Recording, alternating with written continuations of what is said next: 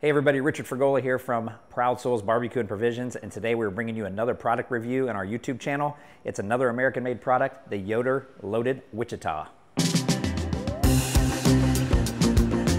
Okay, so let's get into this smoker. This is what we call a traditional offset smoker. So we've got our firebox over here with our cooking chamber here.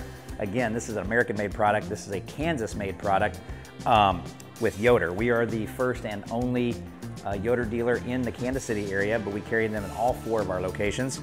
Let's talk about the Yoder Wichita.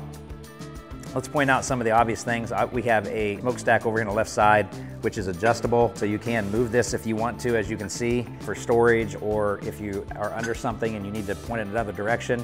You have a damper up here.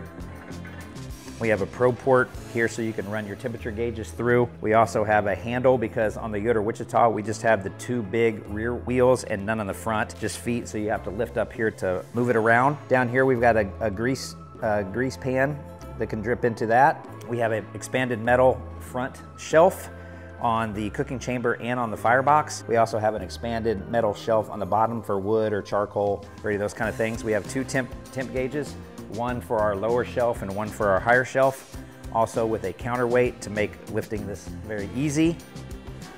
As you can see, we have a top rack that slides in and out, as well as the bottom rack.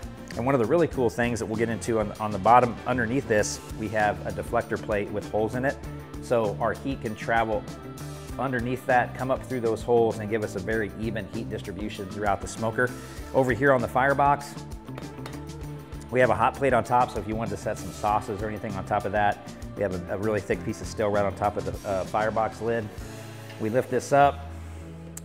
You can also cook in this in the firebox. There's a grate for that, or you can just run your fire. Comes with a tool here so you can clear out your ash. As you can see this, you can put this in here, and we can shut this guy down. And we do have our damper. We have a damper over here with our door, so we can load our fire and wood and charcoal. And again, all this is made in Kansas, as indicated right on the front plate right here with the state of Kansas logo. Well, I hope you enjoyed today's product review of the Yoder Loaded Wichita, made in Kansas. You can check these out at any of our 4 locations nationwide: Orlando, Colorado, or Kansas City, or check it out on ProudSoulsBBQ.com.